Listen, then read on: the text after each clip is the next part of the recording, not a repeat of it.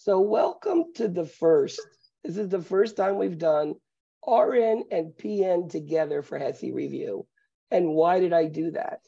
Well, this is the first semester that I did teach the PN and the RN together. Wow. And what I found is the topics are absolutely the same. And what you're both looking for is the same. There's little differences between what RNs and PNs do. So I thought it would be a great thing to do. So let's see if it works. I think you both can help each other.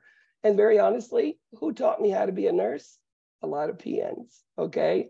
PNs were my little guardians who helped me through when I started. So I'll always have the deepest, gratitude. So that's why I did it also. Okay, let's go to this. Let me pull it up. That's what I didn't do on this one. Let's pull up your outline and let's look at these things going down and down. There are, as I said, 20 things, and under them are a lot of different subcategories. And I think that doing it that way, I have given you a broad understanding of GI or GU, et cetera. So here's your outline. All right, let me put it down and let me share you now.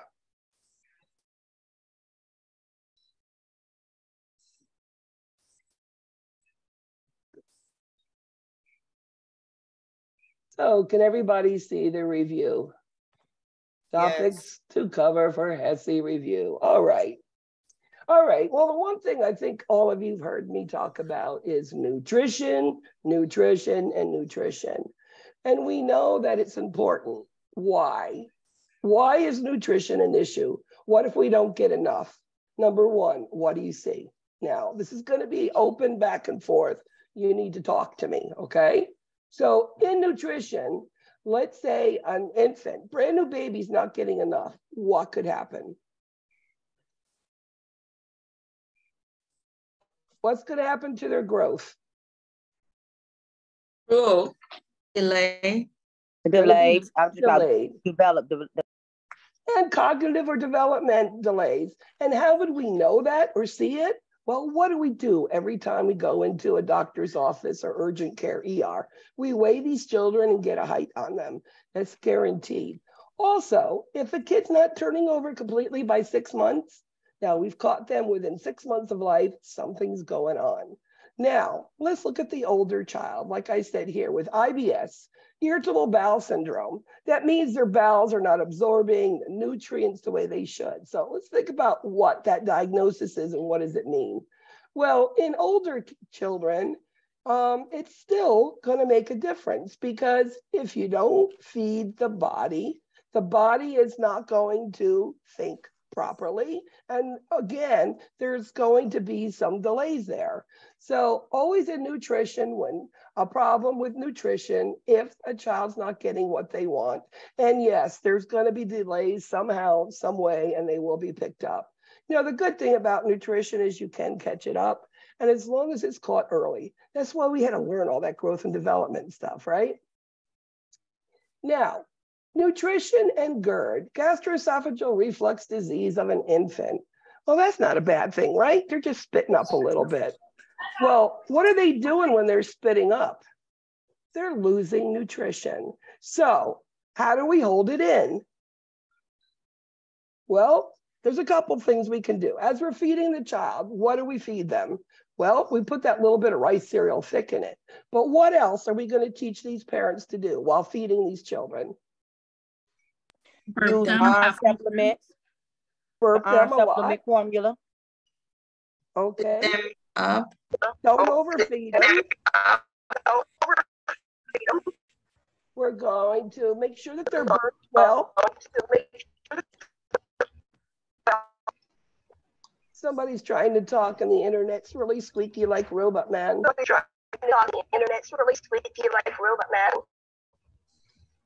So another thing we do is have them sit up after we feed them for at least 30 minutes, okay?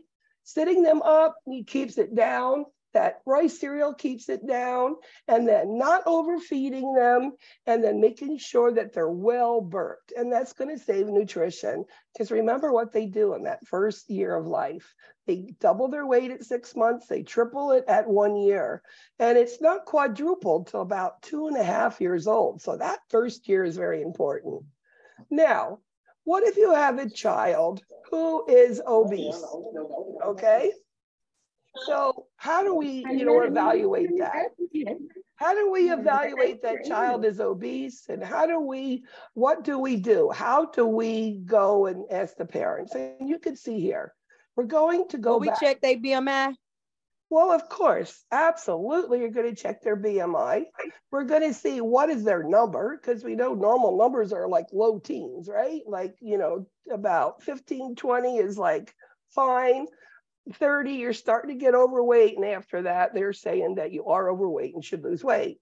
Now, we don't need to know those numbers, but we know if somebody is 60%, BMI, we know there's a problem, right? When you're talking about the surface area in the body and, how fat they are according to weight and height. Now, it is said to go back and look at 3-day history of their diet. 3-day history, not a 24-hour diary like we would do in older children. Like adolescents, that's what you're taught. You're going to do more of a 3-day history. And that history is going to tell you what's the problem. And then, are they up and are they out and are they moving, or are they on video games? And are they active at school? Some schools have PE and some don't have them anymore. So that might be the only activity they get if they're at school. It could be an environmental, where they live, that they can't go outside. And that is a real factor. Okay, you're a nurse at the hospital on nutrition. You have a child with celiac disease. Well, number one, what do you avoid with celiac disease? Milo. What do you know? Milo. Gluten. Gluten, right. What is gluten? What sort of wheat and rice and oats, right? And barley. It's all of the flours we use for almost everything. Could be that macaroni and cheese. It's that breaded chicken fingers, French toast, pancakes, all of that is something that they really have to avoid unless it's a rice flour, and they have that out now. So you get a child who's getting, let's say they sent up a diet and on there's crackers. Well, you're going to take that off the tray, right? So as a nurse, don't assume that dietary knows what they're giving children and what could hurt them, because children sometimes will just eat it, right? So we're going to be removing things from the tray. Be aware of those. Thrush, what is it? What do you see? White thick. Yeah. And you can't scrape them off no matter what you do. It's not like a little milk sitting there. It's sitting there. How do we treat thrush? Nystatin. Fungal. Right, which is nystatin, yes. Now, when an infant has thrush, it hurts. It does, and it's swollen, the tongue and the gums, etc. So treat it again so they can get nutrition. So do you see how just simple thrush can affect nutrition? Now, diaper rash. This is a big thing in infants. One of the things with diaper rash is it hurts. And it hurts because why? They're sitting in urine and stool, correct?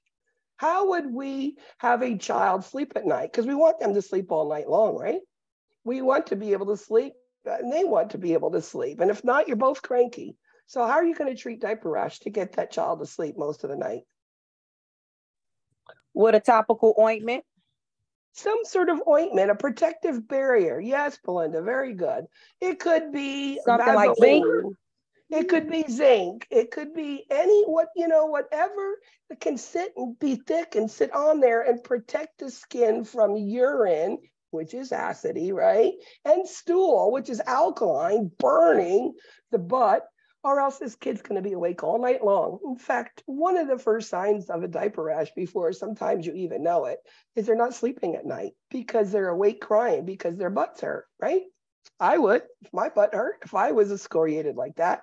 So protecting it properly. Now, we know nutrition the first 6 months is only giving either breast milk or iron fortified formula. Now, at 6 months, how do we start introducing foods? And what would be a good food to introduce first? Rice and Rice once at a cereal. time, And how much should we wait in between? 4 to 7 days. 4 to 7 days, right? Rice cereal. And why do we do rice cereal first? It's the least allergenic of all the foods. It's the one that most people tolerate without any difficulty with, whether it is stomach issues, whether rashes, all of those discomforts. So it usually goes down easy. I mean, why do you think we put it in that infant cereal for GERD? Now, they're not getting nutrition from it because the intestines is not ready for it, but it holds the food down. So it's done its purpose. You've gotten your nutrition because of it. So yes, one food at a time. Usually start with rice cereal is a great one to start with. Wait 4 to 7 days and introduce the next food, and one at a time. Okay, infants. Let's go to some little key things about infants and some of the ages here. So infants, you see at morning, or whenever you come in, you do an assessment. And one of the things we do is we do head circumference, chest circumference, abdominal circumference.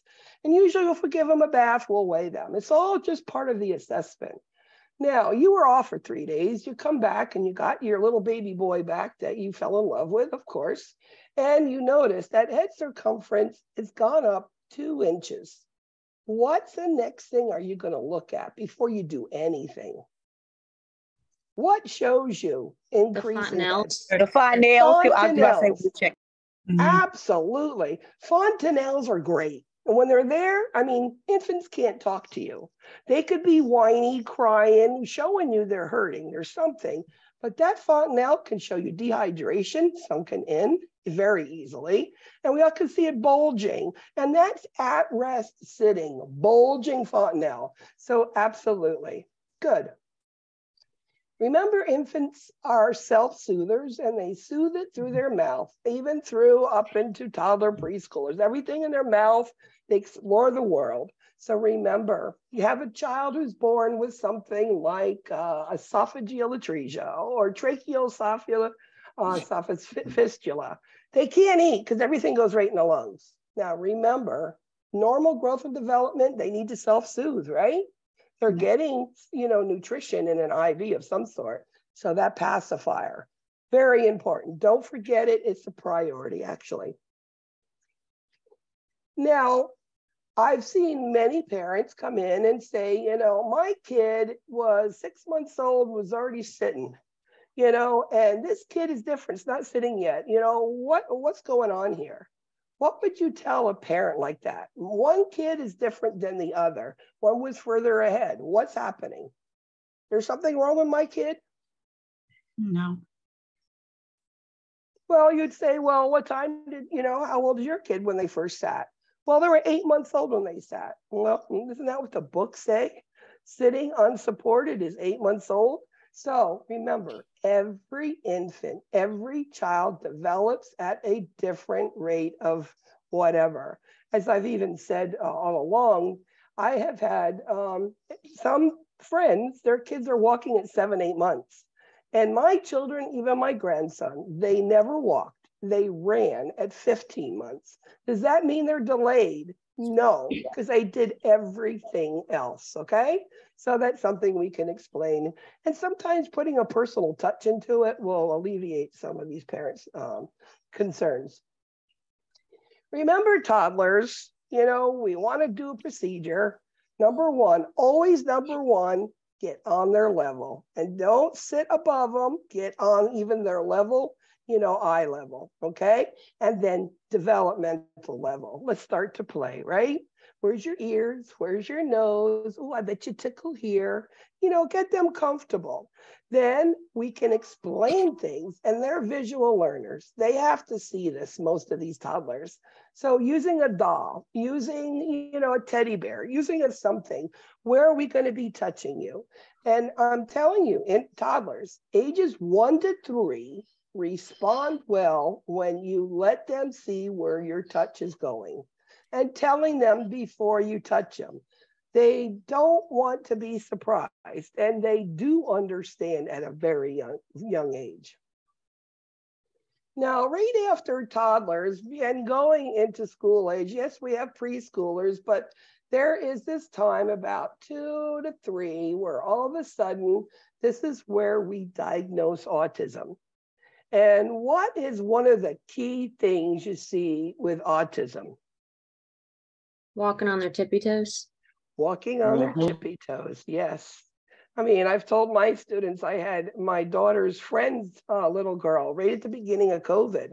She's walking on her tippy toes. And they said, could you tell me what's wrong with her? And I'm like, this kid's on the spectrum. They need help. And let me tell you, 2 years later, this kid is so much different because they got help. So yes, also that repetitive behaviors, as in taking a truck and putting it on a chair, and taking a doll and putting it on top, and taking a blanket and putting it there, taking the blanket off, the doll off, the truck off, and then doing it over, truck on, doll on, blanket on, over and over and over. By themselves, they don't listen, they don't call, come when you call their name. They don't like touch, they don't like lights, they don't like sounds. These are in the very beginning, before we start any sort of therapies on them. This is what we try to work them out with therapy. And there is a modified checklist for autism that's out there, and it could sort of point us. And, wherever you work, there's going to be some sort of thing, the tool they use. Sometimes they use the one that's, generic, but sometimes many places have their own. So just be aware of that.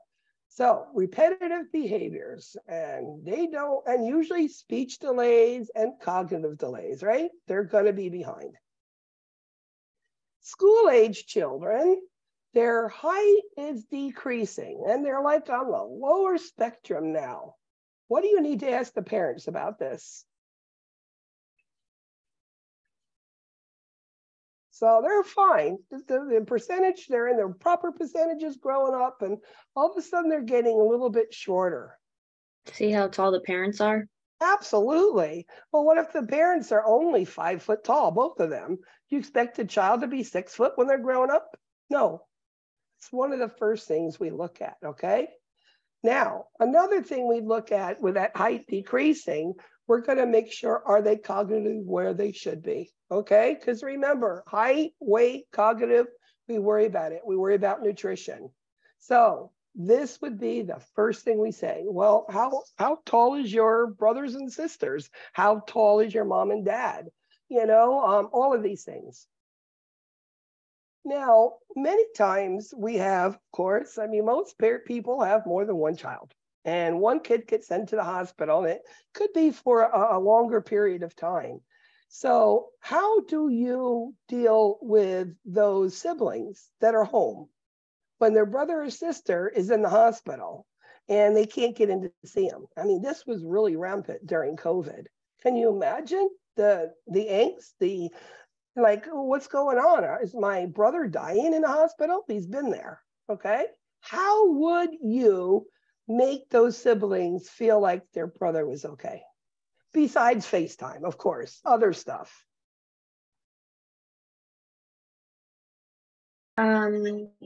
Letters, sending letters. Absolutely.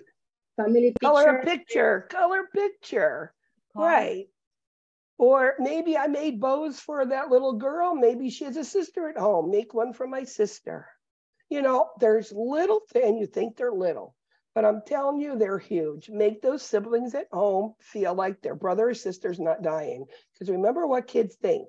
They think you're punished by God when, and maybe their brother's being punished by God and they're going to die. This is the way kids think, those preschoolers, right? How old is that child who's at home? Okay, adolescents, going to the hospital. Let's say they have some sort of congenital heart disease, or they have, something that they're chronically in and out of the hospital. Now, adolescents, we worry about separation anxiety in the younger kids and hospitalizations, right? Well, adolescents, how are we going to fit into what their needs are? Are they just going to want mommy?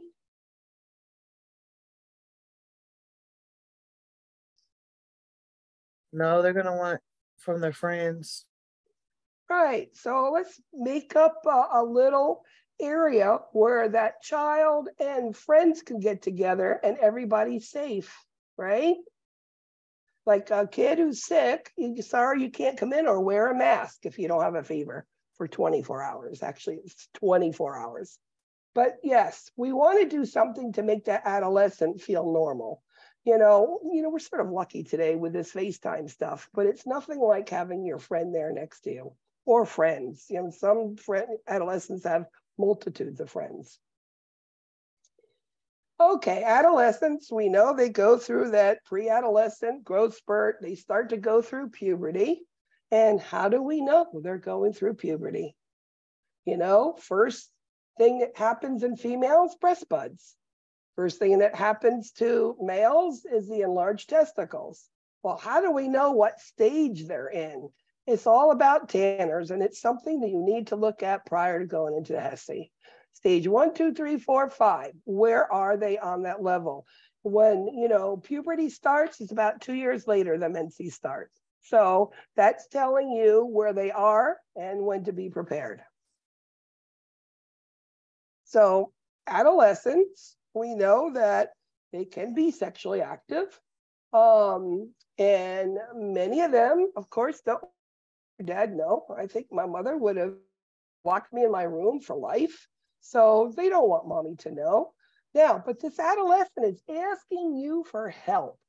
I want to know about oral contraceptives. What can you tell that adolescent? You can give them written and oral information. Written and oral, that's exactly right. Because not your opinion. You can give what, like manufacturers or information you have on it, and maybe send them to, Planned Parenthood or whatever is available for them to go get it. So they can, be safe. I mean, we can always say abstinence is number one. They're not going to listen. We can also say wear condoms if you are to protect yourself, but still, that's not contraceptive. So, I mean, we could do all of those things. But again, make sure that we do give them oral and written. Remember, Piaget is all about figuring out things. So it's all about, your mind and how they process, okay? We know as learners, we're all different learners, right? And that's actually part of Piaget. What sort of learner are you? Are you the visual, the auditory? I mean, who are you? But we know that also it starts with infants. As in the first thing we do is we grasp and we hear this rattle, rattle like, oh, I like that. And we do it again. This is part of learning, being aware and understanding. Object permanence is one of the first things that happens. And object's permanence is what? When they know an object is there, but it's like hidden. Right. And it's really good to put it like behind something, and they have to try to use their muscles, their muscles and their mind to go try to start to push themselves to get there. It's a really good thing during that tummy time area.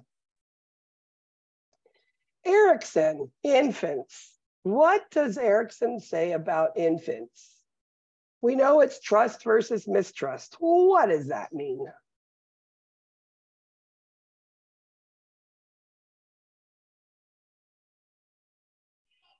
Their needs are being met is trust. And okay. If they're not, like if they're crying and the parent doesn't come, then that's mistrust. It's absolutely that. So their trust is because they know that they're fed, they're changed, they're held, they're burped when they need it, okay? And they know there are children for whatever reasons, abusive, whatever sort of households. It can be that, maybe there's triplets, who knows? And this mother is only alone. They can't get to them quick enough. And it gets to the point where they stop crying because no one can come. I mean, that's the extreme of the mistrust. School age. Now, school age, I think, is one that I've seen. NCLEX, HESIs always love school age. They love infants and they love adolescents. That's why I hit those key three things, okay? Now, school age is all about I am the best speller in the whole school. I'm the best, math kid. I can count and add up anything, but I can't kick a ball. I am terrible at coloring. So that's industry. And that's all about, the inability to do other stuff, right? So industry is what I do well. Now, how would we take that and use that in the hospital? We'll have kids that are going to be longer stays and parents can't be there all the time. So we have so many resources with pediatric children, especially if you work in a pediatric hospital, to keep them occupied. And maybe the child has this bad broken leg and can't, or hip or whatever, can't get out of bed. We need to give them something to do, something that challenges them, but they're able to accomplish. So that's their industry. So you're challenging them, giving them a chore to do. So when they're done with it, they feel great. You don't want that inferiority feeling like, I tried so hard, but I couldn't. I can't do this, right? That's what they do. I can't do this. We don't want to hear that. We're like, man, that was really hard, but I figured it out, right? So industry, what they do well. And remember, adolescents are all about who am I? What do I look like? What am I going to be? And I don't really want my parents around, right? This is the adolescent age. So remember, everything with any diagnosis that can alter their body image is going to be a big deal for your adolescents. For instance, scoliosis in that big brace, right? It alters body image. So think about any diagnosis that could create a body image problem that's going to affect your adolescents the most. Yeah, one Xbox gonna let this or no? Because they are aware.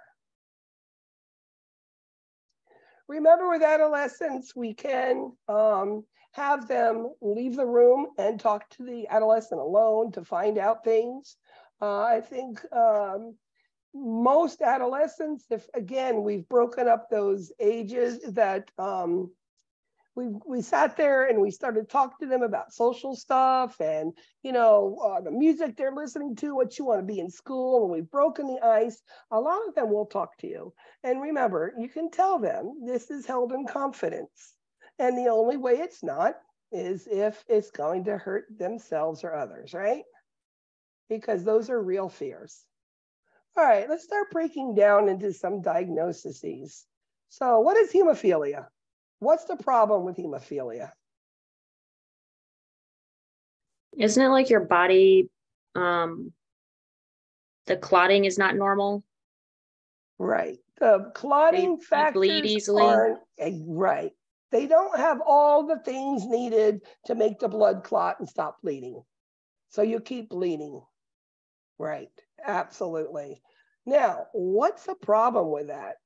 All right, let's look at hemophilia. So they have a problem with bleeding. So if they get a cut or they get a bruise, which is bleeding, it could be a major problem if we don't treat it. Well, number one, how do you treat bleeding?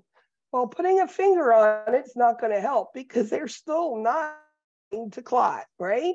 I mean, it might make you feel better, but it's that rice, just like ortho injuries. Raise it, ice it, contain it, elevate it. And if it's a bleeding issue on a known hemophiliac, they can give home therapy. Many of these families either have the nasal sprays or the IV factors. And as I've told my class, I've seen it given by a father that was as good as I could have done. And it was amazing to watch. And I still remember that father. And he was so proud that I gave him those compliments. But okay, so we know how to treat it when it happens, when we have the factors and we can do it. Because remember, we want to protect those joints. We don't want, let's say they fell down, got a knee injury. It's bleeding in that joint capsule. It's very caustic and it will destroy joint capsules. And these children can become more wheelchair dependent as they get older. So that's what we want to prevent. Now, you've got a toddler just diagnosed with hemophilia. Well, what do we know about the dive bomb kids, right? They're doing everything. They're running, they're playing, there's no filter, they don't care. You know, we've got all of these things, these sharp corners on coffee tables. We have things that they can run by and bump and hit. You know, it's going to sound crazy, but safety at home is the key here. You know, if they have a sharp, you know, type of coffee table, go get one of those padded ones or pad the corners, because it will cause injuries. You're not going to stop them from running and playing, and you wouldn't want to do that. That's part of their exploration and the way they learn. Does that make sense, right? We want to protect them, so safety is always key. All right, nosebleed prevention. How do we do this?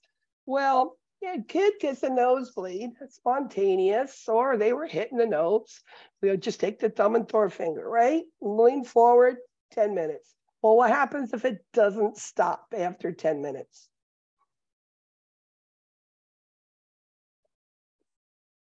Seek medical attention. Absolutely, because it could be something more. They might need to do surgery, cauterize it. Sometimes they do nasal tampons, they call it, which is basically like a tampon, just putting pressure on those little capillaries. There's all different things that might be done. Yes, and then that might be the first sign of things like ITP, right? Idiopathic thrombocytopenia purpura, which means P, platelets, low.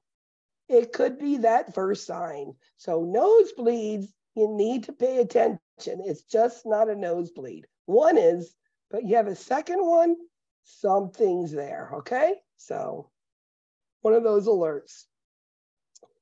Platelet counts are low. And it doesn't matter for whatever reason. You're in a hospital, you're looking at your morning labs on your patients, and this one patient has a platelet count of 15,000. What are you going to do to protect that patient, and why are you protecting? What does low platelets do? Would they go on bleeding precautions? There you go. Very good, Kayla. Yes, bleeding precautions. And that would mean no IM injections. You know, we're not going to try to do any needles anywhere. If we can stop from doing an IV insertion, yes.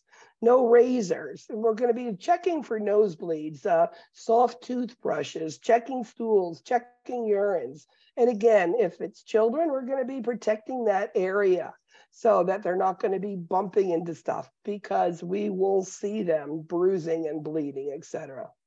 So remember, when you look at platelets, it's not just always the ITP type of concern. It could just be a patient. We know the leukemia children do get low platelets. It's just part of their process, but it doesn't have to be that. Remember, it could be any person. Sometimes platelets are low due to overwhelming sepsis. There's many reasons for it. Okay, sickle cell disease. I come in and I'm having severe pain in my left knee. What is your first course of treatment? Priority nursing care. Fluids. Fluids, yes. Why are we giving fluids first?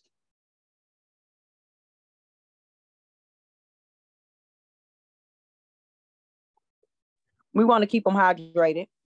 You want to keep them hydrated because what happens in sickle cell disease is the vessels become small, and at bifurcation, so sickle cells get stuck, and then blood can't go down and it swells, causing pain, and it could cause necrosis of tissue distally from that occlusion.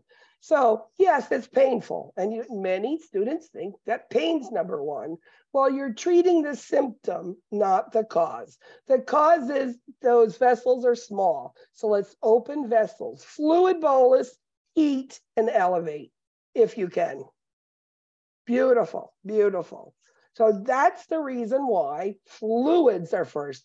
And of course, I'm going to have the pain medicine in the other hand as I'm starting that fluid bolus, but it's the fluid which is going to stop that pain because now we've treated the cause of it.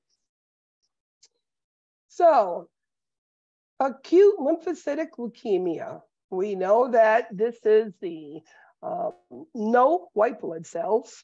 There's no immune system on these children. And we are also giving them chemotherapy, which is wiping out many things in the blood. It's going to decrease hemoglobin, hematocrits, and platelets, and it's going to just wipe out the cancer cells in there. So these children are sent home, in between treatments. What's the one thing that if that parent saw, they need to seek medical attention as soon as possible? What's that one thing that tells them there's something happening here? There's an infection, something's going on. Remember, they don't have any defense at all. Fever. 100.5, they need to call their doctor because there's no immune system. And that little fever of 100.5 can become septic shock really quick. So getting them, they usually say go to the ER. And they'll access the port and they'll do lab works and they'll give them some IV antibiotics. So absolutely. And, children that are so immunosuppressed should be in their private room. Okay. We don't want to have any causative reason of another child giving them anything. And then iron deficient anemia. Many of us have iron deficient anemia. Our hemoglobin hematocrit's low because we don't get enough iron, whether it's the way we eat, usually, right? So iron deficient is usually due to nutrition problems. So how would we correct iron deficient anemia? There's two ways. I already said diet. The other way would be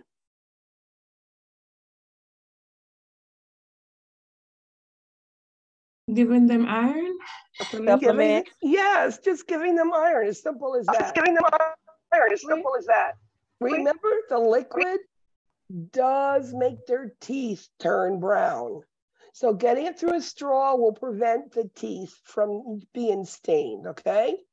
Also, it is absorbed into the body in their stomach. So stomach acid breaks it down to be usable, but they actually say to drink orange juice with it. And that helps it get better, into the system a lot better. And remember, there always is iron dextran. It is a Z-Track iron shot. And some children need to go to that point in order to keep their iron levels high. Because in iron deficient anemia, you don't have enough hemoglobin. You don't have enough hemoglobin. There's no cells to carry oxygen around. There's no oxygen going around. They're going to be fatigued. Make sense? Okay, juvenile idiopathic arthritis. Well, what does that affect? What part of the body does JIA affect? Their joints. The body attacks the joints. Just like lupus attacks the organs, JIA attacks the joints. What you'd see in JIA? What are some symptoms that could bring you to JIA diagnosis? Difficulty ambulating, stiffness of the joints.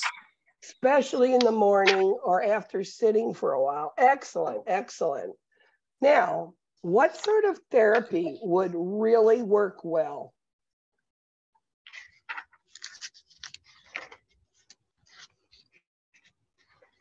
You don't want to put these kids on barbells and weights. You're overstressing those joints. So that wouldn't be what you wanted.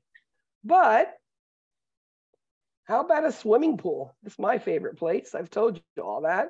It's very easy movement. You're exercising joints and it works well. So that will strengthen and make those joints all mobile and absolutely will make those joints feel better. So JIA treatment and maybe going into methotrexate or into biologics like Humira, maybe infusions, like a Remicade. There's all different things they can do. And NSAIDs is what they choose for pain. They think the anti-inflammatory works the best with it. And then the care is to keep those joints mobile. Okay, another thing with, we're talking about bones and bones and joints. A child fell off the monkey bars, comes into the ER holding their left arm, you know, and telling you it hurts. What's the first thing you should do when you see a child with a possible broken bone? Their capillary refill.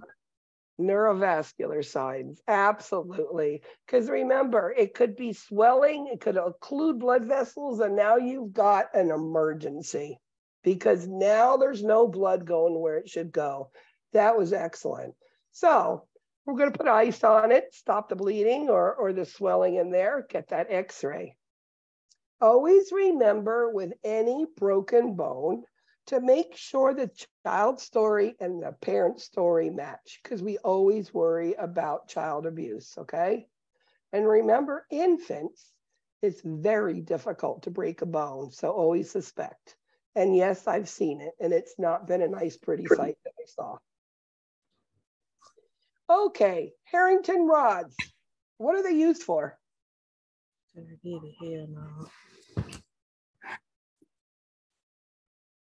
Anybody know what Harrington rods are used for?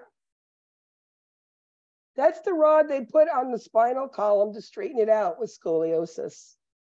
Remember, that is the greater than 45-degree angle on the S-shaped spine. So they've got a rod down their back. How are you going to turn and position and maybe even put them on a bedpan? Because they're in bed for a while until that really attaches and heals well. Are you gonna log roll them? We're gonna log roll them. Absolutely, good job. Yes, we're gonna log roll because we wanna keep that spine straight. We wanna keep those little attachments of that rod where it should be. Very good, yes. Okay, osteomyelitis. What do we know about, what is it? Bone infection. A bone infection, yes, as simply as that. And it is serious. So how do we treat it? Antibiotics. Antibiotics, and usually long-term antibiotics, and many times it's IV antibiotics. Most bone infections are caused by staph infections. Staph infections are usually treated with the aminoglycosides like vancomycin IV. What do we know about the SINs? These need peak and troughs because they're dangerous. What can they do? They can affect your hearing, cause deafness. It also can cause kidney damage. So we're watching urine output. Another thing with osteo, sometimes they'll be staying at home and on bed rest because immobilizing the joint is part of the therapy. What diet would we put these children on? What aids in bone muscle healing? Vitamin D and C. And calcium? Protein. High protein. High protein. High protein. Good. High protein. Those vitamins, sure. But high protein will help the muscles and the bones be able to heal best, okay?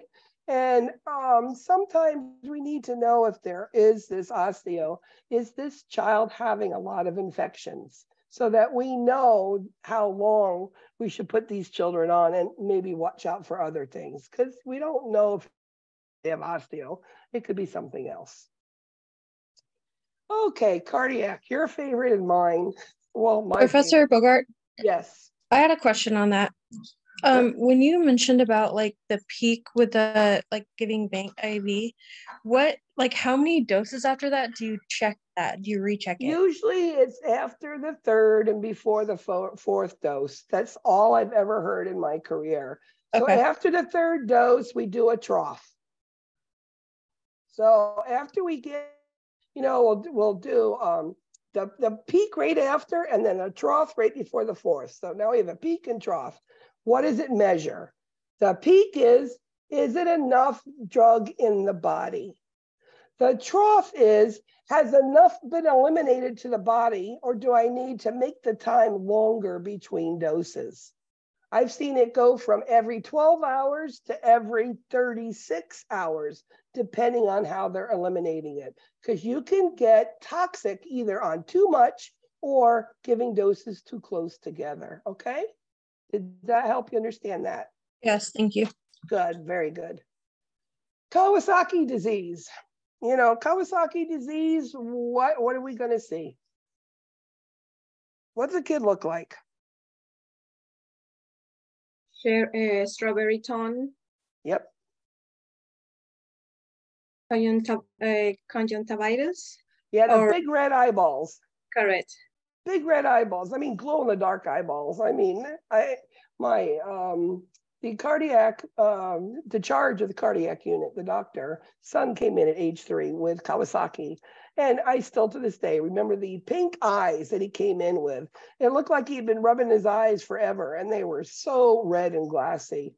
They could have a rash, fevers for sure. It's usually peeling hands and soles of feet and the palms of the hands, peeling, cracked, blisters type things. How do we treat Kawasaki? Aspirin. Yeah. Why do we give aspirin? Doesn't it thin the blood and prevent clots? Yeah, absolutely. Very good. Yes. And what else do we treat it with? Inflammation. Well, that's the aspirin. It works on inflammation too.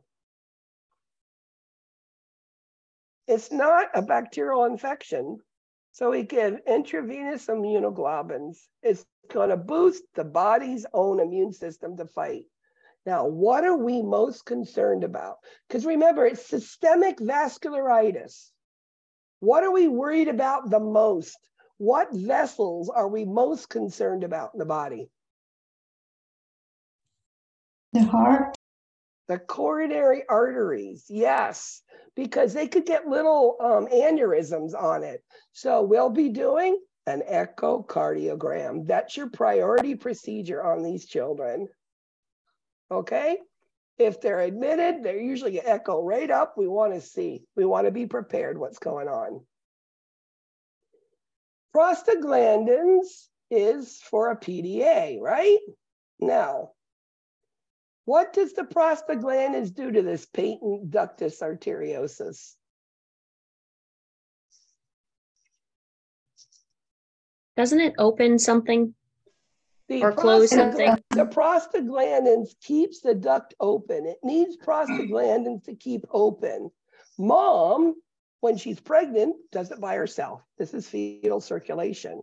But after birth, and up to about 21 days, but it's usually pretty quick, but it can go up to 21 days, is kept open. Now, indomethacin is what we use when it doesn't close, right? This is actually an IV NSAID. It's like an IV ibuprofen, believe it or not. It's an NSAID.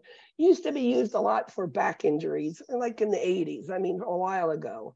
And what it does, it blocks prostaglandins from going to that PDA or prostaglandins to be produced at all. So what happens? No prostaglandins, it's going to close. And if we need to have prostaglandins on, because that's where oxygen comes from, it's from the pulmonary artery to the aorta.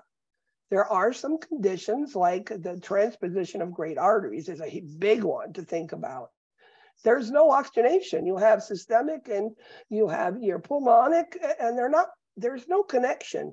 But that PDA puts that oxygen and it goes to systemic and it keeps the body oxygenized. Now, we give a little slow, continuous drip of a synthetic prostaglandins. Works really, really good. One of the things that can happen though with prostaglandins, number one, you can have a low-grade fever, okay? And it can cause bradycardia. So maybe you need a less dose of prostaglandins, okay? Indomethacin, we usually give it in 3 doses. And I used to love giving indomethacin. They're usually, a lot of times, are babies born more prematurely that have these ducts that keep open. Now, how do you know the indomethacin is working without doing an echocardiogram? Well, that duck has a really like washing machine type of murmur that you hear. And guess what? You're going to start not hearing it. And you're like, it's working. Now, there's another way you can tell if this PDA is closing. And that's when you look at the blood pressure. When you have an open duct, you're going to have blood pressure. It's going to be very wide pulse pressure.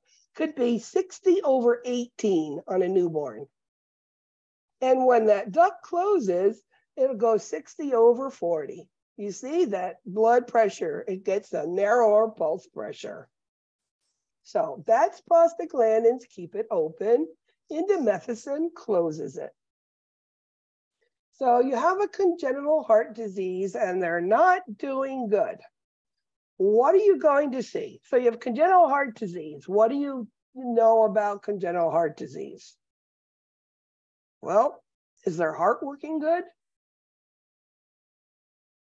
Or is it working extra hard just to get oxygen around most of the time? What if you saw a heart rate starting to go down on these children? And you see them tiring out and they're not able to eat? What would you be looking for?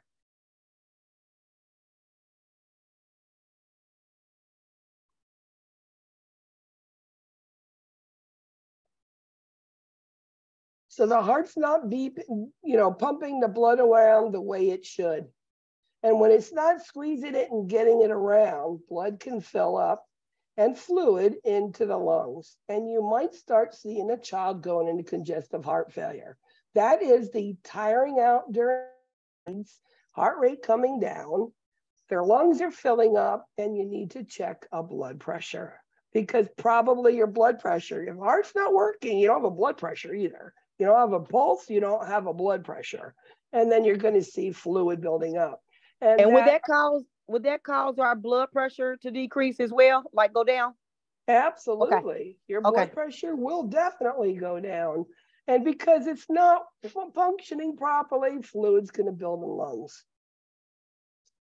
Cardiac cath, what's the greatest risk with giving any age person, adults, doesn't even matter. Adults to infants, what's the biggest problem? Bleeding out. Bleeding. You know where they stick those catheters? They put it in the femoral artery and the femoral vein. It's one of the two biggest vessels in the body. And they puncture them and they put a catheter in there. And when they come out, they hold it. There's many different ways they do that.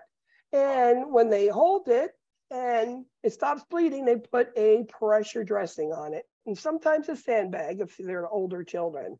But our biggest concern, cardiac cath, is bleeding. What would you do if you saw that dressing getting saturated and you take it off and you see it bleeding? What do you do?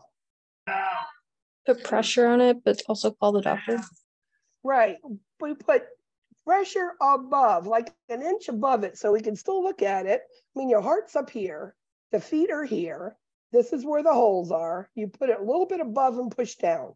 And we're going to see if the blood stops coming out of the holes. And that's how we look at it. And yes, call for help.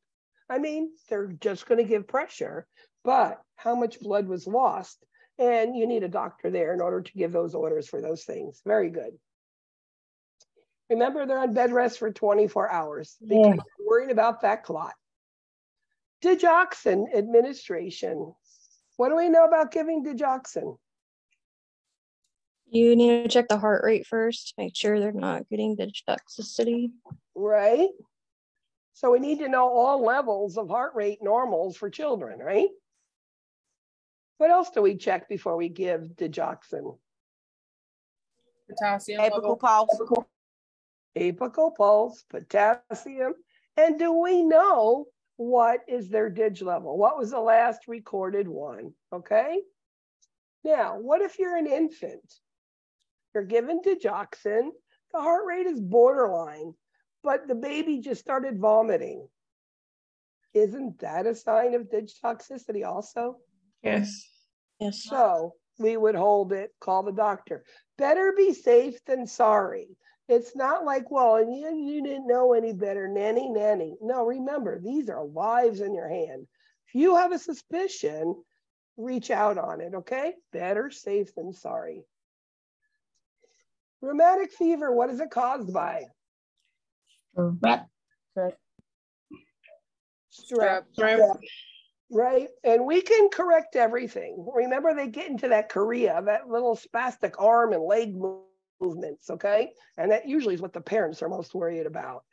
It does go away with this long-term antibiotics treating the strep. And remember, valves, once they're damaged, they're damaged. They're going to need repaired or something watched. Urinary tract infections. Urinary. So now we're into GU. So urinary tract infections, how would you know a kid's having one? Within their While they pee. What did you say about Frequent urination. frequent urination? Yes. It could be that urgency, frequency, could be painful, could smell, right? Could be bedwetting at night, right? Enuresis. But enuresis could also be diabetes. Right? Yeah. So remember that. But if it's urinating at night with other symptoms, we know it's urinary tract infections. How can we decrease urinary tract infections in children? cotton underwear. Increase fluids. Fluids, that's one of the most important things. Yes. Limit bubble baths. Limit them, absolutely. They also say urinate right after a bubble bath. But don't kids get into the bath and urinate right away because it's warm? So how are they going to urinate again? I mean, that's just my mind thinking. But that they say that could help. And no tight clothing, you know, you have to let it breathe. And in males, pull back the foreskin and clean it, minimum of once a day. Cryptorchidism, what is that?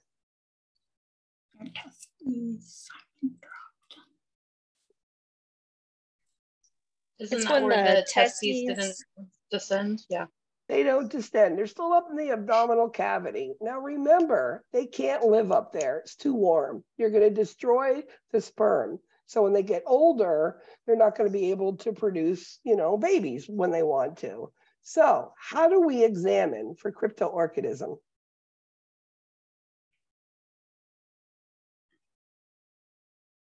In a warm environment, make sure it's warm. Because those testicles will sag, they'll hang more, okay? Men, if it's warm, the testicles hang more, and they will be more possibility of being where they should be. If it's cold, they suck in. They try to keep them warm, okay? So that's what men do, hot and cold. So put them in a warm room.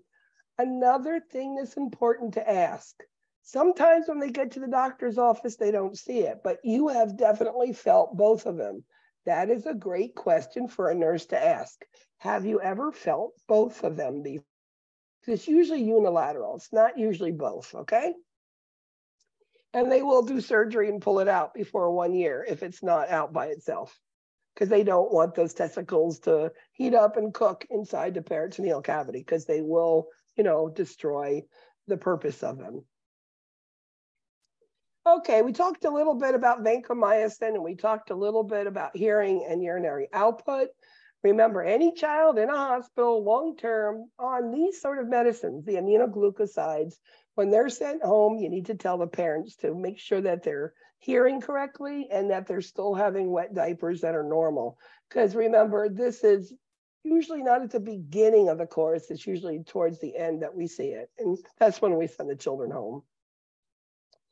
Nephrotic syndrome, what is it? Is that kidney failure?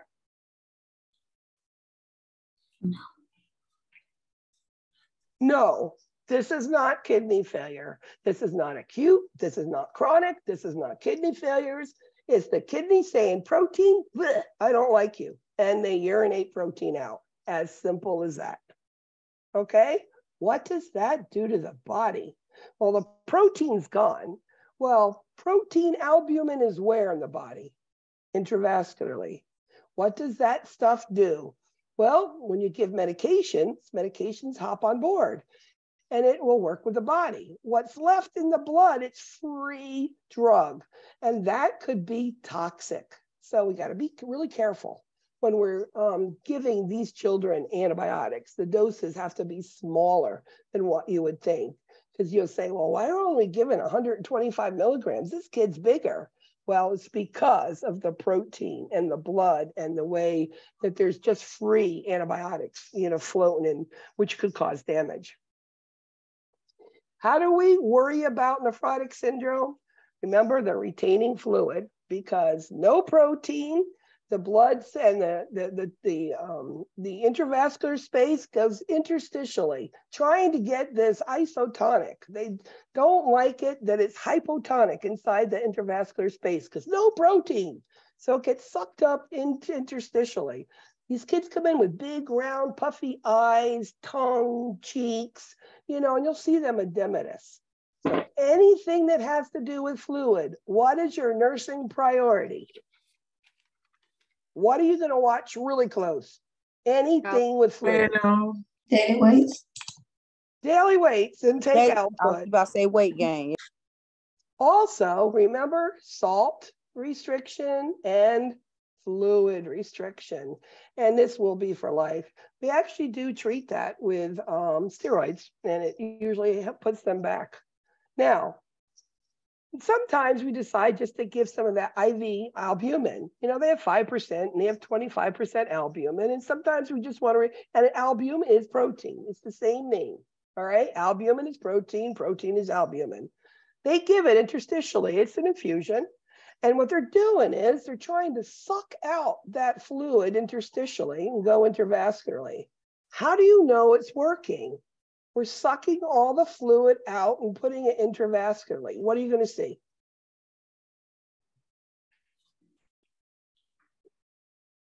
The weight are improving. Well, you're going to see the edema going away, but I think the first thing you're going to see is they're going to be urinating a lot.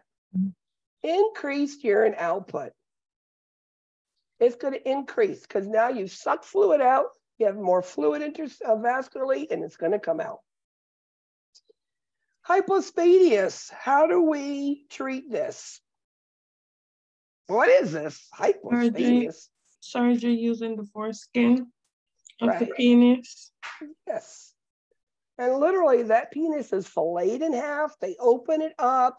They create a canal that goes now from, the bladder goes up to the end of the penis, not underneath or on top, epispadias. And they put a little catheter in there, okay? It looks almost like a female straight catheter. And you've probably seen those in your labs doing straight caths practice. It's a little tiny little 8 French thing. And they'll put it in there and we don't touch it. We do nothing to it. We keep it inside the diaper, okay? And that allows the lumen of the penis to be able to heal, and then it will make the penis urinate in the proper manner. When do we want to do these repairs by? Little boys, boys. Isn't it 2 to 3 Potty months? train for their Potty training. Before they're potty trained. Before they're potty trained. We don't have to do it quick. It doesn't have to be done right away. It's before potty training so that they know it's coming out the end, okay? Very good. Wilms tumor, what's the big red, alert? What don't you do with these? Do not pop it. Right. And also, if this, we've talked about a lot of cancers, and we talked about treatment is biopsy, radiation, chemotherapy, surgery, right? We do no biopsy on a Wilms tumor because sticking something in there is doing what? It's releasing metastasis into peritoneal cavity, okay? That's the thing that you should be aware of. And yeah, don't touch it, leave it alone. Chronic kidney disease, we worry about a lot of things, erythropoietin and calcium and vitamins, right? And the kidneys. Remember, all of those things affect both your bone growth, whether one's shorter, longer, crooked, and we need to be aware of it. So we would give those supplements, erythropoietin. Why do we give erythropoietin? What does that do? create red blood cells? It creates red blood cells. Yes, it does, because the kidneys can't do it. So absolutely, erythropoietin, they give that, and the calcium and vitamins just to try to keep those bones healthy as they grow. Glomerulonephritis, it's the other strep, right? This is another one that just like your rheumatic fever, and it is treated just like strep. So you have a child come in, a little boy, and he's holding his left testicle and saying, I'm in pain. What is that? What could it be? What sort of priority is this? Is this probably a torsion, maybe? Maybe it twisted. So it is an emergency. I know in the emergency room where I worked for 10 years, you get a testicular pain, they're reported immediately because you have to save the testicle. And if it's twisted, it's not getting any sort of oxygen and it can die. And we don't want to do that to any young child. Okay, respiratory, epiglottitis. What do you see with epiglottitis? Key things that you see. That the one with the drooling? Yes. So epiglottitis is croup left untreated, swells up the rest of the oropharynx and the epiglottis swells. And that's that thing that covers the trachea when you swallow, so food don't go in there. So the trachea, your air pipe, your windpipe, where oxygen goes in and out, there's no space to breathe in and out. Now, you can get air in, barely. Out, you can push it out, but getting it in. So you're going to hear that inspiratory problems with this here. And it's this swelling, and you can't swallow, garbled voice. These kids almost, they'll get hypoxic, they'll get irritable, they'll get restless. Remember, this is an emergency. You need to have a trach tray and an intubation tray at bedside because they could need it if we don't get that swelling down pretty quick.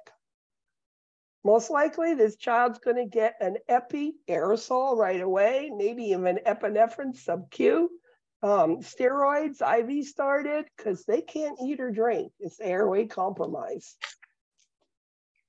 Why do we use spacers for asthma? For children that are not clearly, probably don't use it properly, younger children. Very much so, because sometimes you have children that come in and, you know, they don't have many asthma attacks, you know, but they had one and they've been using it and they get worse and worse. Well, if it's just an MDI, you know, it's push and inhale at the same time. I mean, chewing gum and walking, some people can't do it, right? So we put it in that little spacer. We put the, whatever, 2 puffs usually. Child breathes out 5 times and we know that the child's gotten it. You know, little children cry when you do it, but they take a deep breath when they cry. So we know they're getting the medicine, so it works. Croup, what are we going to teach these children, these parents, these children about emergencies following it? So we got a swollen oropharynx, okay? You have this barking going on, right? So this is the child that, again, we're worried about progression to epiglottitis, right? So if we have starting to progress there, they cannot swallow secretions, they need to get to the ER immediately. Call 911, okay? Something's going on. And again, that racemic epi aerosol, again, goes right to the area. And it's just like giving an epi shot. It'll stop all the inflammation like an anaphylaxis type thing, okay? RSV, what is RSV?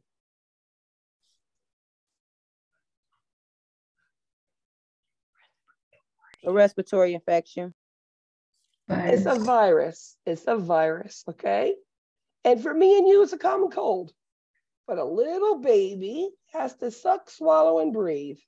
And that in itself is a big chore. So put mucus in the nose.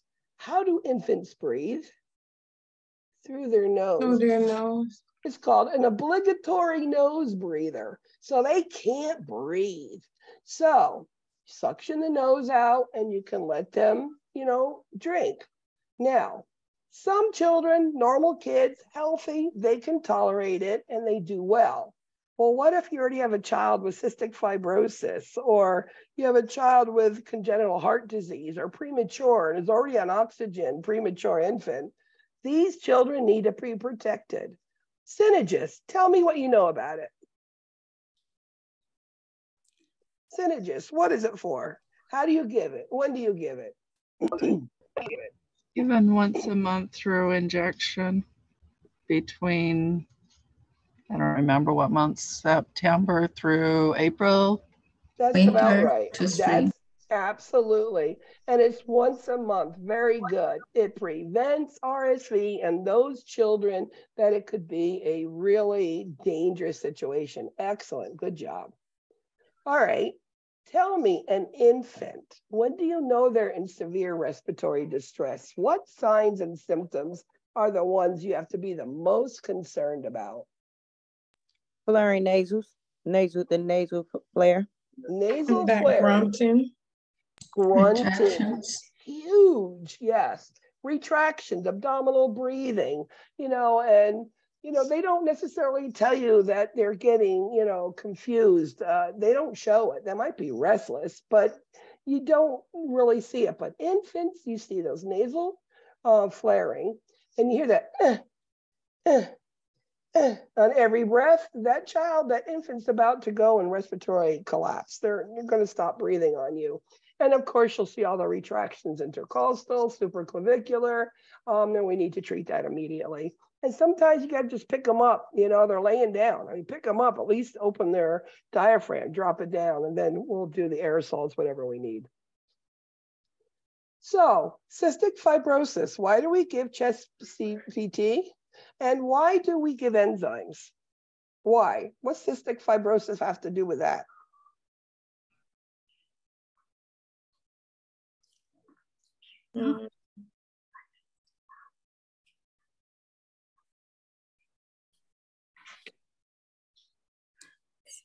Cystic fibrosis is twofold.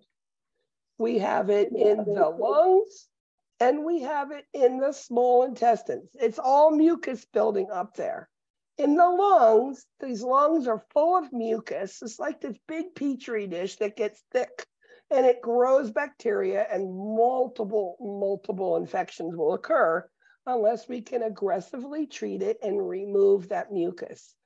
Aggressive chest physical therapy. They use the chest vest, they use aerosols, they will give even antibiotic aerosols, everything. They have chronic pneumonias and upper respiratory infections.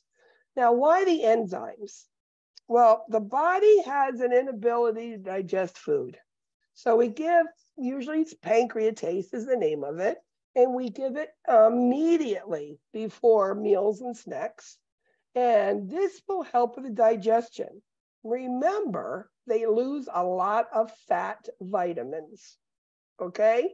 And those fat vitamins, they come out in the stool, and we need to be careful with fat on these children because they'll get this bloating that goes on with it. But we really need to give them some good carbohydrates and proteins, just to keep them healthy nutrition-wise, right?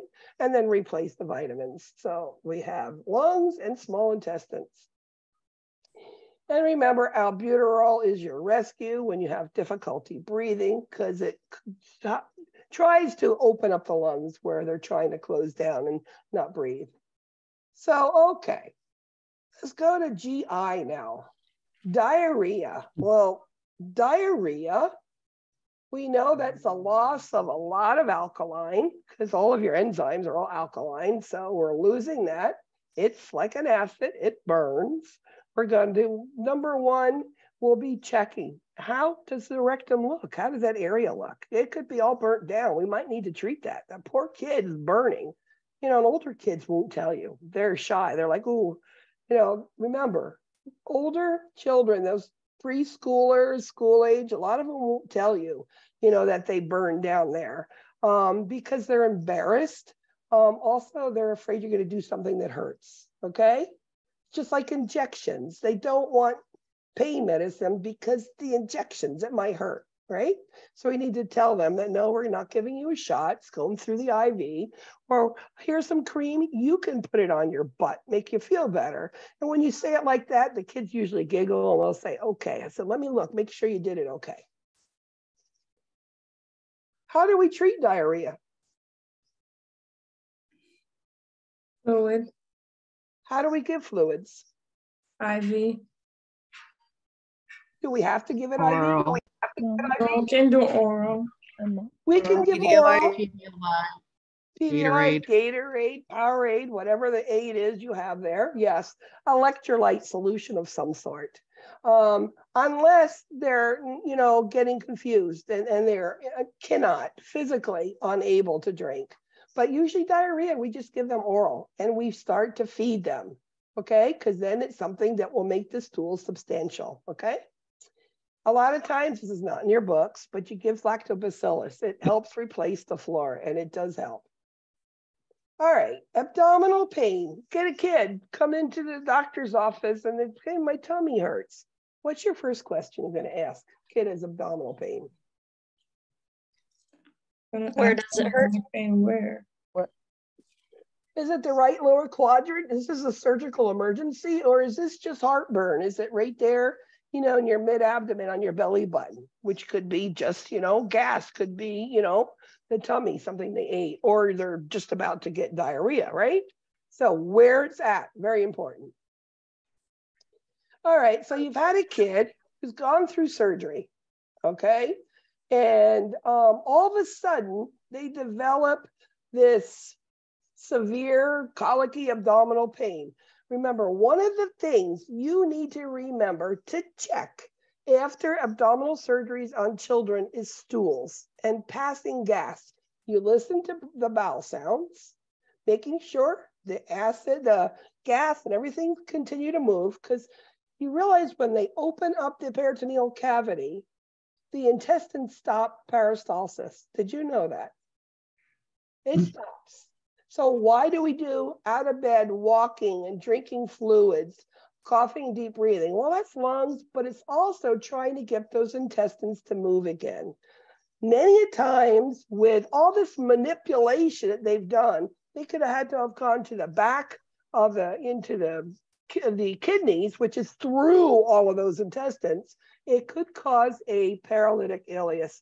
Know the signs and symptoms, and that's just a tense abdominal pain, a nausea, vomiting because they're not working, and it's very painful. Actually, usually treatment is they'll put an NG tube down these children, an NPO, and wait for them to start getting their GI tract moving again.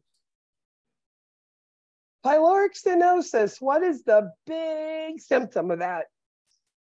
Projectile vomiting. It's not the dribble, it's across the room, ages 3 weeks to usually not more than 3 months.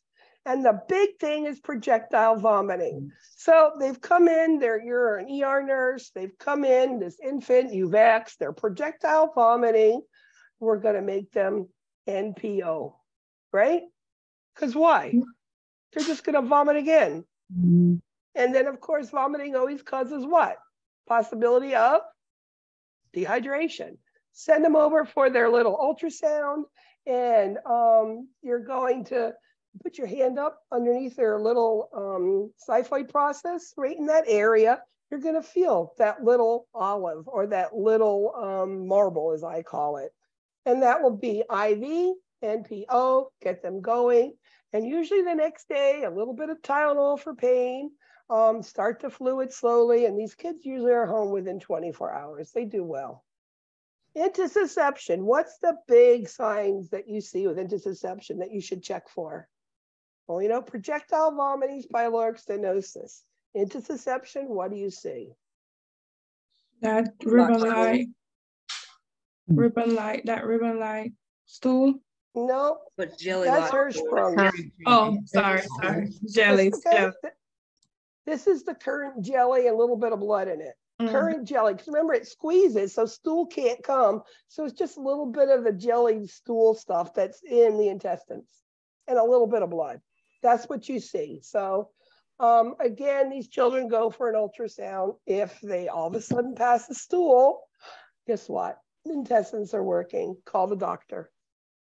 Say, nope, we don't have to do surgery. You don't do anything. They've already doing okay. Reflux on children as they get older. Remember, we treat it with diet bland foods. Of course, we'll put them on something like an antacid, like a Zantac, Pepcid. Those are the first things we do. And what would you do for that child that medically we can't do anything? And we have to do a surgical procedure because they're burning, they're coughing, they're having all these mini aspirations. How are we going to treat that surgically? What's the name of that procedure? Do you remember it? It's the Nissan something with an F. Fundoplication. Yes, very good. Remember, we use that also when we put in G-tubes because we don't want that fluid to go up because we get big boluses of fluid down there. So they always do a G-tube with fundoplication, but that would be the most extreme and surgical thing that we would do for a child that has reflux that we can't treat with everything, and everything's being done. What do you see with symptoms of jaundice? Sclera is turning a little yellow, tea-colored urine, stools are pale. This is a newborn infant, young infant. What would you suspect? Jaundice. What is jaundice? Where does that come from? It comes from the liver. What would be a problem with the liver? And your sclera are yellow. That means that bile from the liver is going systemic. What's going on? It's getting into the kidneys now.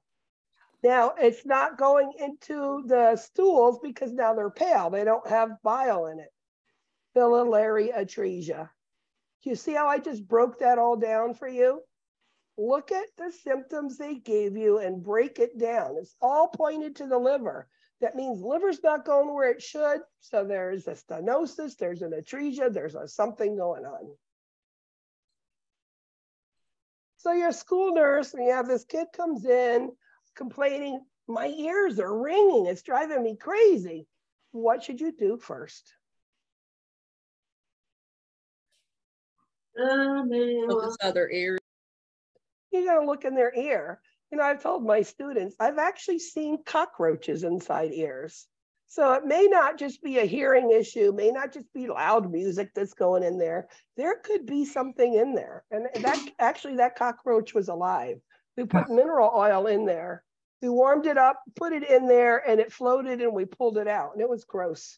You know, doing this at 3 o'clock in the morning was not nice. But that poor kid was like, get it out, get it out. Anyway, meningitis. You have a child coming in with all the symptoms, you know, the stiff neck, we have the headaches, we have, you know, light sensitivity, fever. What do you know you're going to do for this child? What exam? You know, actually, that's to diagnose, is it viral or is it bacterial? A lumbar puncture. It is a lumbar puncture. What do you see with a lumbar puncture on a bacterial meningitis specimen?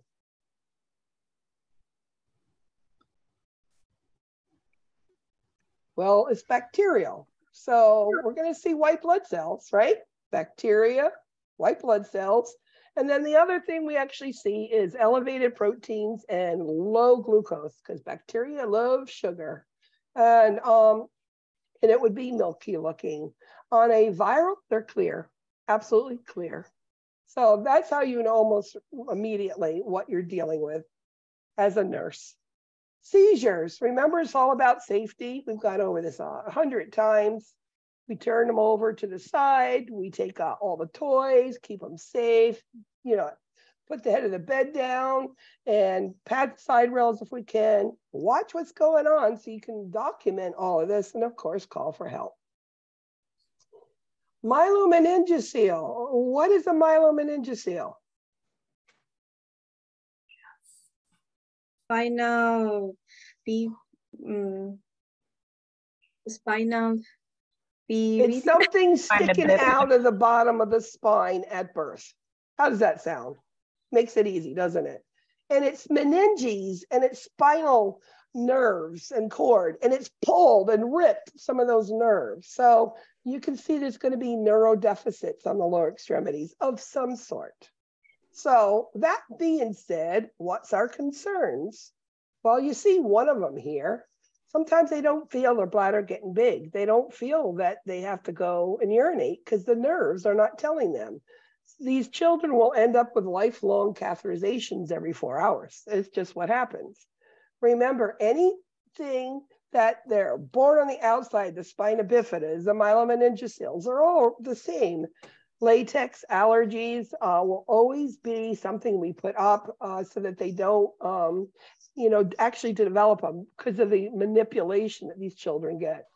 Remember, the other concern with myelomeningocele is constipation. Again, they don't feel stool. Duchenne muscular dystrophy. What do you know about Duchenne muscular dystrophy? What is that? Muscle wasting. Muscle wasting, yes. And we usually find that on a kid ages 3 to 6 or 7, boys. And it comes from mom, X-link, right? How do we treat this? How do we find it out? EMG. Right. And what are we going to tell these parents about with this EMG after it's done? It will hurt. It can hurt. Yes, it can for sure. So Tylenol, Motrin, something will need to be given for them. Good. If they want more children, remember, genetics, because it does come from mom. So you have a kid outside playing and he fell in the tree, pine cones, his eyes are scratched, he's got the pine needles all over, and he's got injuries. One of the things with injuries, what we have to be concerned about is protecting those eyes and get treatment. So remember, it's those Fox shields. We're going to patch both eyes and get them to medical attention as soon as we can. Okay, that's the big thing. Anything sticking out, leave it there. Nystagmus, what are you going to check? Does everybody know, remember the 6 cardinal positions of gaze? Now, this is when your eyes are moving and not focusing correctly. We just went over some hydrocephalus earlier about the head circumference getting bigger and checking fontanelles, okay? Be something we look at. When a child has hydrocephalus, we will be doing what we call a ventricular peritoneal shunt. Ventricular peritoneal shunt drains that fluid, right? Keeps the head from getting too big, prevents headaches. Fluid in the head, extra pressure in the head causes vomiting and headaches, right? So a child came in complaining of headache and vomiting. One of the things we'll do is we'll do an x-ray. We'll be checking that ventricular peritoneal shunt. Is it where it should be? And how do we know that revision worked? They sent to surgery. How do you know that revision now works?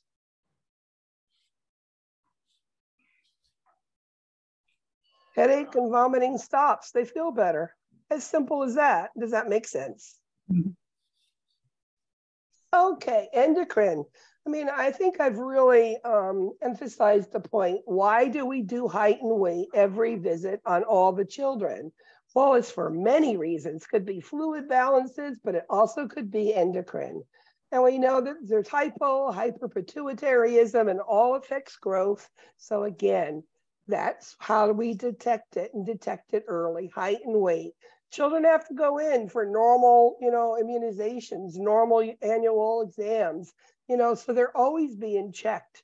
And that's one way that we can keep a track of if there's any issues, hormone or any other problem. It could even just be nutrition, right? Hypoparathyroid. What does the parathyroid regulate? Calcium. Calcium. What does calcium affect? Calcium, magnesium. They're about the same, right? It's all about the muscle. Your heart's a muscle. Your diaphragm's a muscle, right? So we could see just muscle weakness, cramping. So we could see too much, too little by, not enough means, you're more flaccid, okay? When you have hyper, you're going to have that tetany, that contraction type of muscle. So we'll know it's elevated. Usually they'll do surgery to take it out if it's too much. Diabetic ketoacidosis.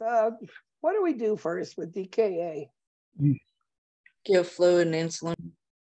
Fluid, and then we'll put them on a regular insulin drip, and then we'll be adjusting it, okay? What's the difference between diabetes and DKA? Ketones in the urine. Excellent. Very good. Absolutely. That's the difference. Because you can have high blood sugar and not be DKA. It can just be high blood sugar. But when you see the ketones, that's when you see it. Very good. One thing about children, remember, we want kids to be normal, right? We want them to be out. We want them to play. So remember, they need to be prepared for sports. And how would they be prepared to go out and play, let's say, a game of soccer? Because they can play it. What do they need to do? That child with type 1 diabetes, what should be done and why and how should they be prepared for that?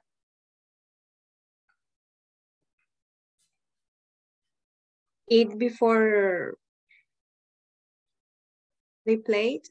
Absolutely. I check their blood sugar. Where is it before they play?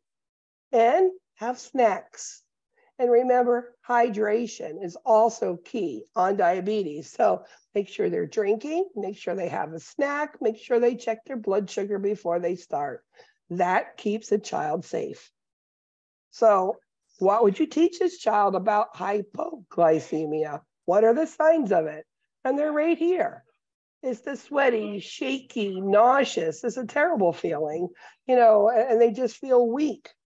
And if they have their snacks, they have their drinks, guess what? We can get those up very quickly. If it's in the hospital, you have a child who's, you walk in and they're sweaty and shaking and I don't feel good. Well, give them a graham cracker, give them milk, give them some orange juice. All those things work. What are the thyroid hormones that we use? That when we're checking thyroid, what are we going to be checking? What are those lab value names? T4 and T3. And TSH, right? Now remember, when the TSH is high, T4 is low. And when the T4 is high, TSH is low. They're converse to each other. For some reason, I like to pick on a question with TSH. I'm not even sure why. But as long as you know that, I think you can answer the question because I don't know what questions are, but I can tell you the information. I think that would be beneficial. If you had an adolescent whose BMI, let's say it's 95%, what would you suspect with that? Diabetes. You could, yes. So you're definitely going to do a hemoglobin A1C or a blood sugar right away. Let's see what's going on because that could be the sign and they just don't know it yet because, that's all that sugar that's sitting there. All right, common childhood diseases. Impetigo. My grandson had it. It was a scratch on the back of his knee and it got infected. And it's usually staph. Skin is usually staph. How do we treat it? We put great, not over the counter, but prescribed antibiotics. Bactroban is the one that usually used, and oral antibiotics. And that's usually cephalexin. If you ever have to give it to your kid, remember that causes diarrhea. So give a lactobacillus with it because it will. And remember the key thing with impetigo, do not pop those lesions. And it could leave like a pink discoloration of the skin when it's done, that you'll see it there and, slowly fade out, but it could take a couple of years. Conjunctivitis, we give eye ointments, it's infectious. What should we warn a child about giving an ointment into an eye? What would be that big concern? It can cause coloration. Can you imagine all of a sudden nobody tells you, they put this ointment in and you're blinking and you can't see. I'm blind, I can't see. So yeah, tell them that, it's going to blur their vision. It's normal. Usually we don't do them until nighttime. We'll put in the ointments at night. Ticks, they love questions on ticks. Remember, ticks has to do with being out in a field, next to a lake, tall grass, in a forest, the woods. Of course, they try to protect themselves with, you know, long sleeves, collars, and long pants, but it still can happen. So how do you, if you're suspecting a tick, what should you do? Pull it off and then go to the doctor. Well, yeah, you can pull it off, absolutely. Go to the doctor, let them know about it. And then the one thing we do is, you know, my daughter's friend calls up and says, you know, my daughter has ticks. What are you going to do to your? Well, just take their clothes off and look, see if there's ticks anywhere. First thing is the inspection, then pull it out, and then get to the doctor to see if there's any other treatment or making sure you got that tick out. Tetanus, remember that's lockjaw, and that hurts, okay? So first thing with tetanus, what do? You stepped on a nail, you know, just a good old step on a nail. Wash with soap and water. And put an antibiotic ointment if you have one at home. And that actually should have a booster, right? Make sure that at least they have the one tetanus, but they usually will get a booster. Very good. Chicken pox. When are they contagious? 2 days before the rash shows up. Yes, yes. And then they are all the way till all the lesions are crusted. Whenever their lesions are open and juicy, that's an infected child. Head lice, how do you know you have it? Well, kids itching like crazy, right? My kids had it 5 times in elementary school. I could have killed him. Where are you getting his head lice from? I was so tired of washing clothes and linens and blankets and vacuuming and putting this medicine, right? Nix, whatever it is. Remember, inspect the hair follicles, and it takes a fine comb and getting them out, which will help prevent them, you know, to get rid of it.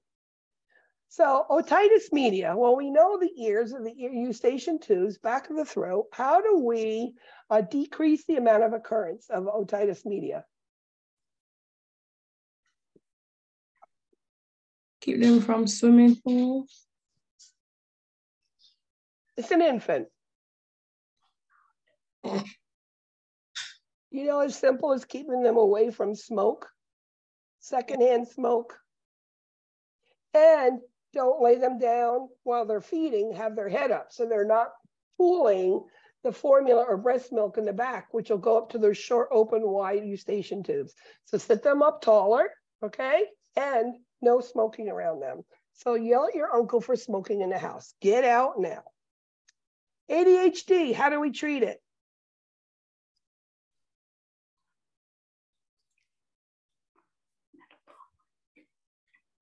Attention deficit. With therapy or medication? There are medications, and it's, you know, actually it speeds you up. Medicine is what works on them, like the Adderall, it speeds them up. And it's because they're already speeded, it actually calms them down, which I think is wild, but that's what it is. And then get them on a schedule, routine, schedule. Now they know what's coming next. They don't have to think, because how do you know a kid is ADHD? They start something, and they don't finish a thing. So on a routine, many parents will have a list of things that they're going to do, and they check it off as they go, and it keeps them organized. It makes them feel better.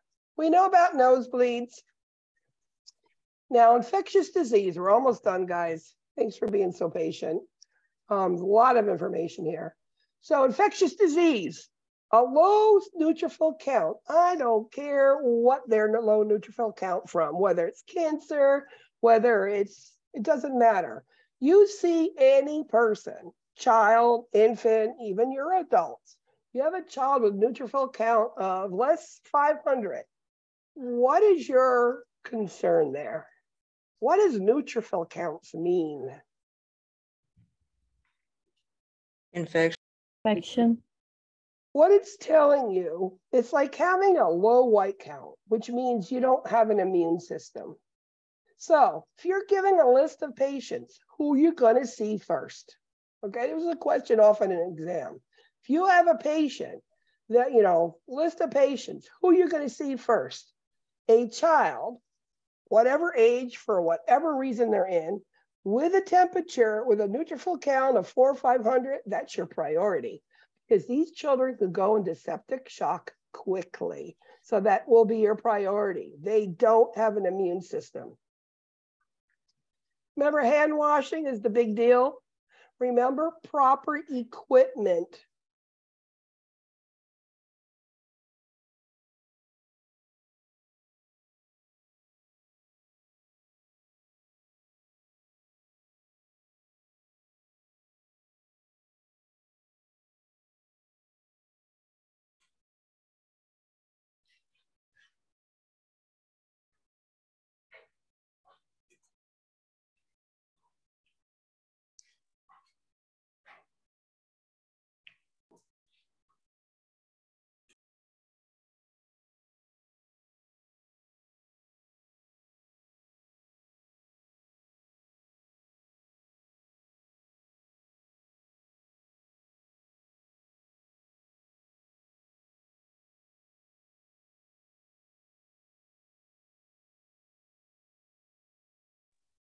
There you are. All of a sudden, you were gone. I waited for you guys.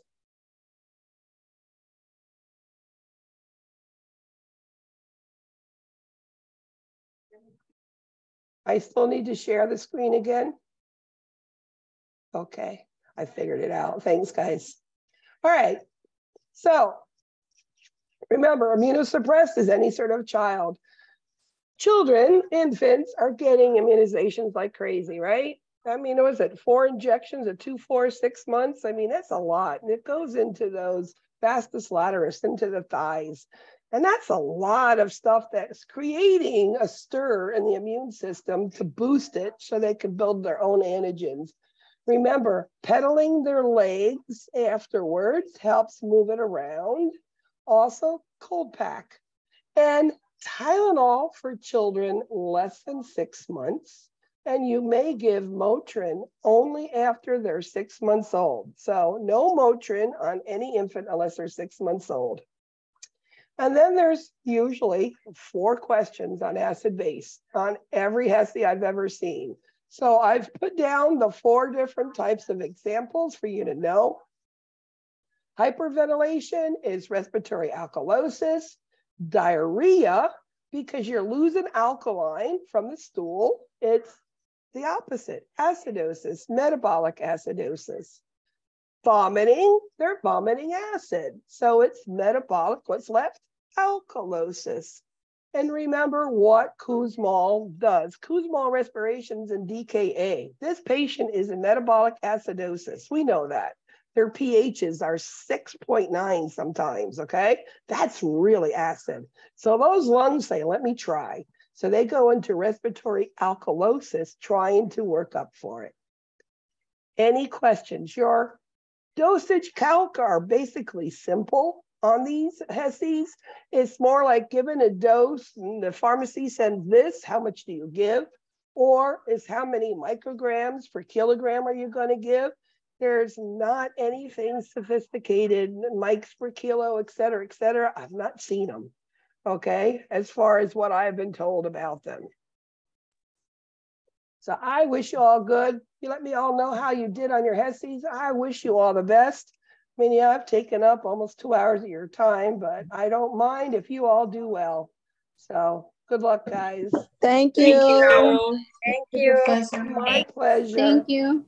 Good luck. Go Thank get you. them, Tigers. You could do Yeah. this. Thank you.